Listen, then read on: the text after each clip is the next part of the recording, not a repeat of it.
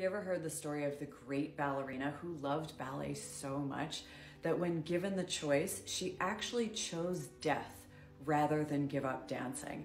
And I'm talking literally, not theoretically or metaphorically. It's none other than the great ballerina Anna Pavlova. But before I tell you about her death, let's talk just a little bit about her life. The early part of her career could be a memoir in and of itself. However, her most important contributions came a little bit later. She was originally from St. Petersburg and the Imperial Theater, where she studied under dance legends such as Enrico Cicchetti himself, and where she rose to the rank of prima ballerina.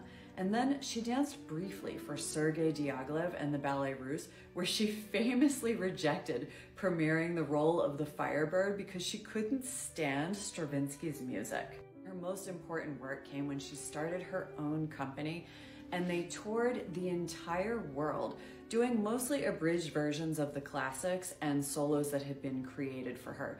But she took ballet to places where it had really never been seen before, in different places in South America and in Asia and in the US. And on these tours, there were several people who were inspired to start their own careers in dance, including Frederick Ashton, the great choreographer, one of the greatest to ever live, Ruth Page, and dancers like Alicia Markova, among others. And the dance that she's most well known for is shown behind me with Natalia Osipova. It's called Dying Swan. It's about a 3.5-minute solo. The music's from Carnival of the Animals. It has nothing to do with the ballet Swan Lake. They're totally separate. So what about this dramatic death? Well, while on tour in The Hague, she got sick and was told she had a pneumonia and would need to have an operation. But after having this operation, she wouldn't be able to dance again. So she said, if I can't dance, I'd rather not be alive.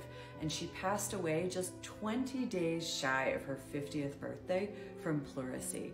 And it is said that on her deathbed, her last words were, "Get my swan costume ready." And while her career and life and death are a great story, it's really her influence that we're still living with. The people that she inspired and the way she spread the idea and the dream and the glamour of ballet to thousands of people, we are still living with her influence.